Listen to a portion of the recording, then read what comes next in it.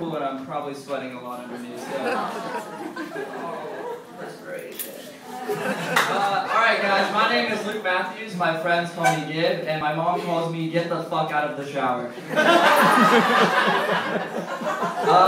I was in high school, I graduated this year. I graduated this year. One thing about high school though is that you always have those teachers that you remember. Like for example, I had one teacher for AP US History, her name was Miss Shaheen. And she was from Europe, so she kind of talks like this. Hello class, I am Miss Shaheen. And she was a hard teacher because she was an AP teacher. So the first day she gives us a test, and I got an F on that test. So when I got it back, I looked at it and I'm just like, oh jeez. And she looks at me and she goes, oh jeez, is I. And then all teachers do this, You know how teachers will go, like, and they'll talk to the whole class, but they're directing it right at you? Like, for example, she was like, okay, class, really evaluate if you belong in this class. And she just looked right at me. She do that, like, all the time, like, okay, really evaluate if you would be eating that sandwich. And I'd just be like,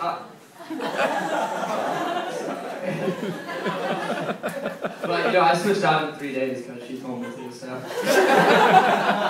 then I had another class and we did sex ed, so I was like, alright, like, boobs and vaginas, sick. I'm like, sign me up for that, dude, that's right. But in that class, our teacher told us women get maximum stimulation to the right of the clitoris. And all I remember thinking is that my right or her right? I gotta know, man, I gotta know! Like, what happens if you go to the left? Is that like you jet button or something? Like, what the hell happens? And he keeps going on, like, saying all these things I can do with my penis. I'm like, fuck, man, I'm 18, I don't even know how to pee in a urinal yet, dude. Like, I watch SpongeBob every morning, no joke, right? Get up and watch SpongeBob,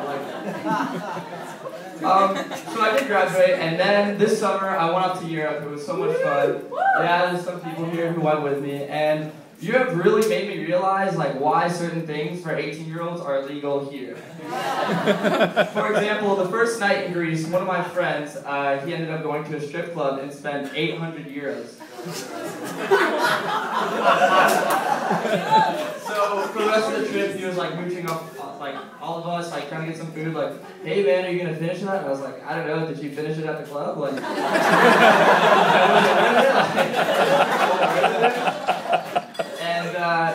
like also we rented Vespas. All you have to do is just be 18 and like have an ID and you can rent a Vespa. And you know, it made me realize I probably should have worn a helmet because now I have short-term memory. It made me realize I probably should have worn a helmet because now I have short-term memory. But also I did meet a lot of really cool people when I was in Europe. Like I met this one guy who worked for Google Images. So me and all my friends were like, so you basically supply porn for millions of people. And he was like, try billions. And I was like, maybe not 1,000,000,001.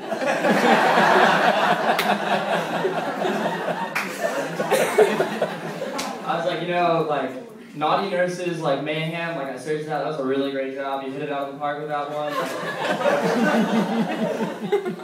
Also, I met this lady who approached me at about 2 a.m. in Barcelona.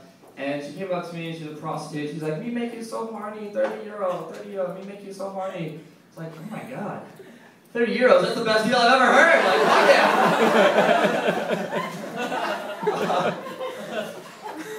yeah. You know, then we came back, it was so much fun, and now I'm going off to college. So, I'm going off to college, and I think I'm going to major in improvisation.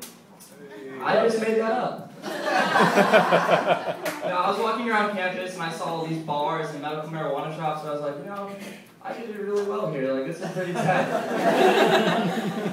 And speaking of medical marijuana, I also, in Europe, went to Amsterdam.